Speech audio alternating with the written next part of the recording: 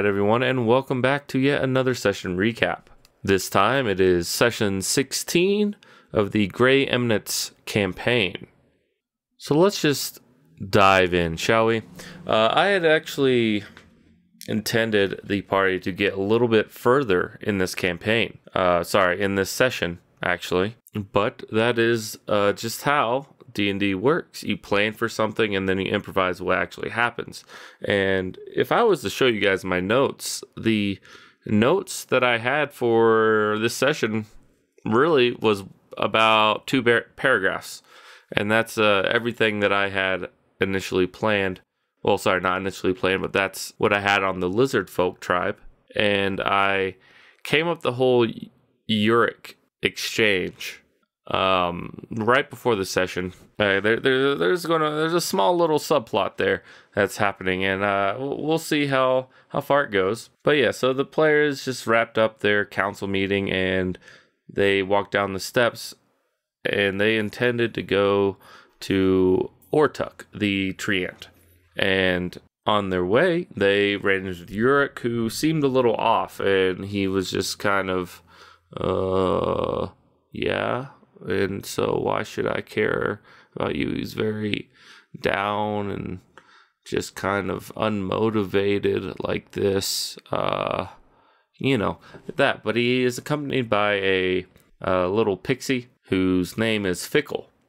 And essentially, he says that Fickle found some ruins off to the north of their borders, and that there's some type of mithril adamantine alloy, so to speak. Now, there's no real alloy of this in D&D as far as I know. It's just something I made up, and you know, every little campaign has some made up rule that they have.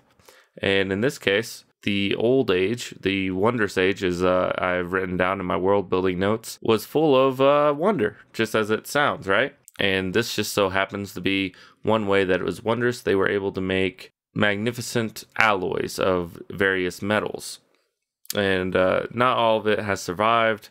In fact, the way that they do this is actually lost. But regardless, they found or at least the Fickle found a sarcophagus in the ruins with some engravings on it of this alloy. Now, why they were there, what they were doing up there, or what Fickle was doing up there, that's a different story, which will be revealed a little bit later. This is not just something that wasn't thought out, even though I came up with it a little bit before the session. I can't quite tell you guys anything about it yet. So I'll wait until the players go into it. Anyways, they basically say, the party does, to Uric that they have business to attend to, but they'll be back, and then they can go on their little quest. And so the players set off towards Ortuk, who basically says that this is unnatural, but is kind of naive in the way of thinking that if a treant did indeed give Aenos or Alexander this mark in his arm, then it cannot be an evil mark, even though he senses evil about it.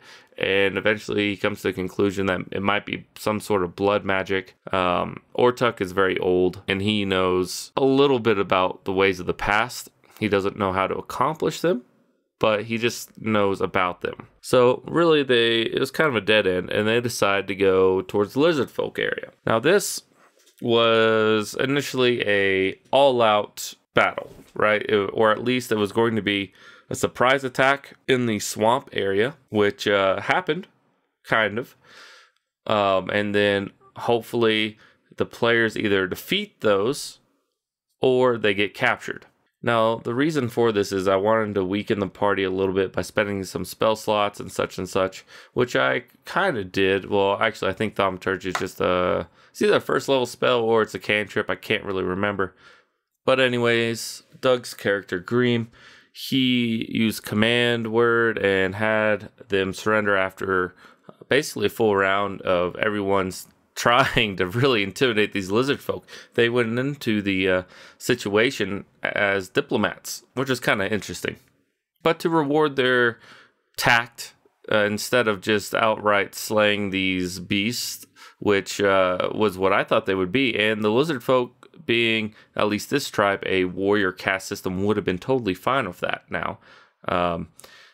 And that was actually something I had set up for later. But instead, they were escorted to Markaw. Now, Markaw is essentially 5 times the warrior of anyone of a basic lizard folk. And the lizard folk elites, their elite warriors, there's about 5 of them, I think, are about 2 or 3 times as tough as a normal lizard folk. Now, there was about 18 lizard folk overall in this village, and that is with the scouting party still alive. So they're walking up there, and they see Markaw. They're introduced to her.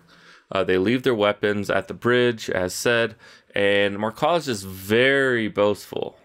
And they see weakness, they hunt it out. Okay, they really root out weakness.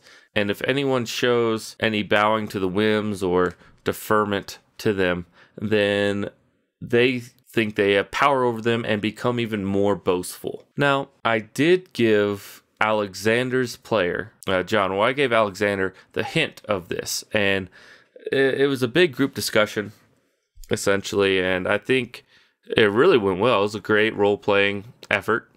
But it's hard to calmly dissect the information that you're given in a tense conversation with someone who's looking down on you because you already bowed to their whim of leave your weapons at the door. On top of all this, everything that they're saying about the hags, these lizard folk were warring with the hags earlier, and the hags got wiped out, and then the earth shook, and the lizard folk, at the time, Markaw was looking at this marble sculpture or statue of a monkey that her grandfather raided from a human about 100 years ago or so.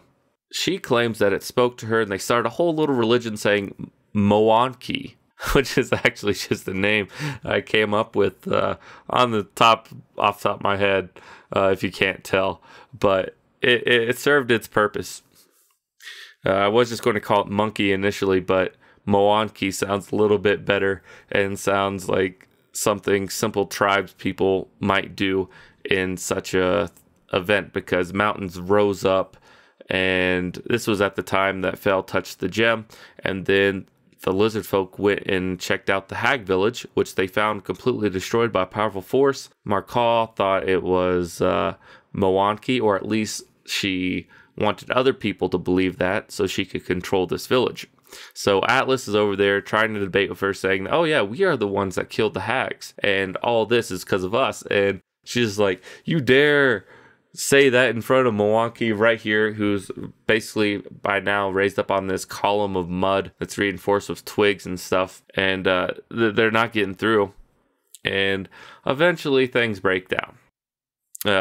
They really only break down because Atlas went off to his weapons suddenly. Of course, this is something that might be expected, because this person was just saying that you bowed to their whims, blah, blah, blah, blah. Oh, and now there's a village. You're telling me that you have lands, you have a town around here. Well, we are not held by any boundaries as you may want us to be. And Atlas did not take that very well. And there's not much else I could have done at that moment. Now, what I was going to do was kind of lure them into a trial by combat situation. But again, the players don't know this information. They want to try and get the jump on them. And it maybe almost worked. But the players, everyone else, the slower people, were away from the weapons, and half the battle was them getting to their weapons, and then Greem died, and it was just a big clusterfuck. Now, it would have been slightly easier had they wiped out that initial scouting party. Well, actually, now that I think about it, that initial scouting party was almost all that was there. They could have really focused their attacks on the first couple Lizard Folk Elite and Markaw and the Shaman, and it would have taken, again, 3 rounds before anyone else could have got there. So they would have been a lot better off. Now, I don't know if the outcome would have been the same, or if they would have gotten unlucky in rolls. You just never know on that part. But at that moment that Atlas ran away, the whole setting up a trial by combat to see what happens was kind of a moot point. Although I did want them to find another land or lair for the lizard folk. That was going to be the agreement. If let's say Alexander won the battle against Markaw, then Markaw and her tribe would agree to let the players relocate them, but the players would have to find a good spot for the lizard folk themselves. So it wouldn't have just been a cure-all. The lizard folk would still live in the swamps for a little while, and they might cause mischief.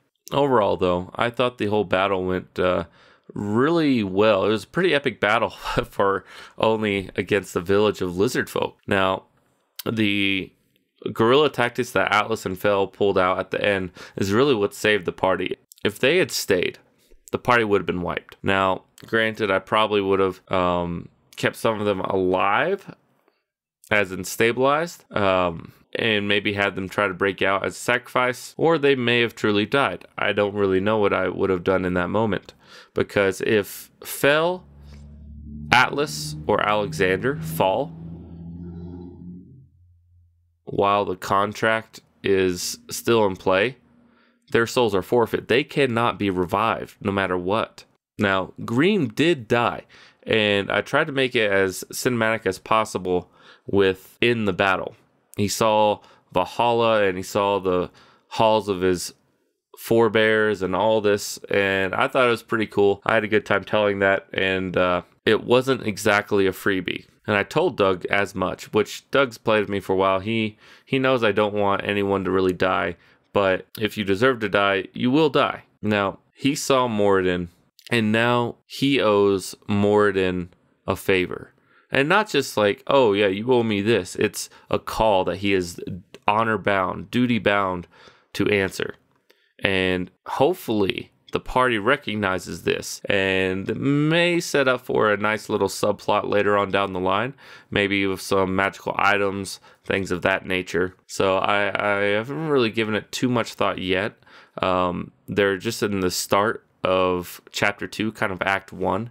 They're almost about to get to act 2 in probably about 2 sessions, I would say, is the start of it. Whenever they leave the lands for a certain somebody, not the whole ruins thing, but perhaps I've said too much on that. Needless to say, Act 2 is going to be very interesting and a lot more focused on combat and adventuring.